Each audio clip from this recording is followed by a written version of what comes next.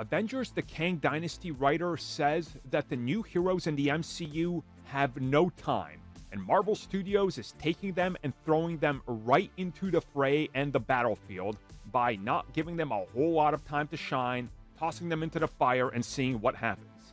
Yeah, that actually makes a whole lot of sense on why you need this approach, because Kang is already here.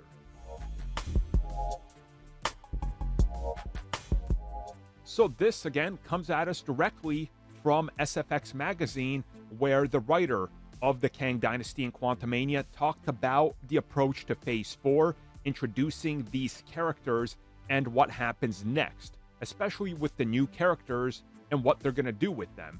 And he said, without going into spoilers, Avengers the Kang Dynasty is going to take all the groundwork that Phase 4 did, which is introduce all these new characters, and unlike the previous phases, they can't waste time because the villain is already here.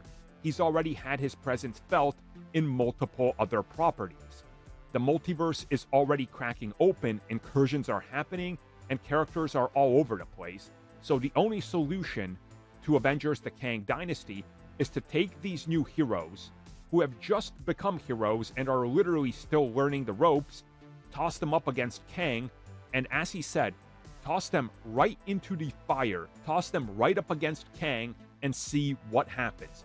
How do they hold their own?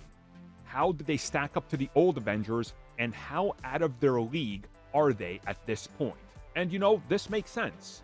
Again, if you look at Phase 1, 2, and 3, it took so long for Thanos to arrive that you feel like it was orchestrated by the studio, which it was, of course, right? Because getting to the Avengers, they didn't know if it would be a success. Then Age of Ultron was a stopgap because they were already committed to that because, again, they didn't know if the Avengers would succeed. So they pushed the plans back for Thanos, and they had to take forever. And again, people will say, yeah, but tossing these guys right into the fire doesn't make sense. The MCU took their time. To the contrary, if you go back, 8 years ago, people were saying Thanos is lazy, he's taking too long, the MCU has no urgency, he's just waiting for these heroes to build themselves up so they can defeat him. So now people are flipping the articles and flipping the argument literally to be against Kang and what they're doing now, which again, I get it. People just need the rage clicks, right? But this makes sense. Kang is here.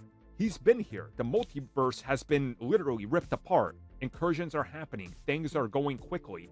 So, of course, you're going to take these heroes, toss them into the new Avengers, and go, have fun. See what happens. And, yeah, that's going to push us to Secret Wars, which, again, he's telling us, you no longer have all these A-list Avengers. You have a bunch of new recruits and some newer Avengers because many of the classics are gone. Well, let's see what happens and how do they stack up when they're not ready. Again, there seems to be a lot of uncertainty when it comes to what the Avengers can actually do and how are they going to be ready for Kang.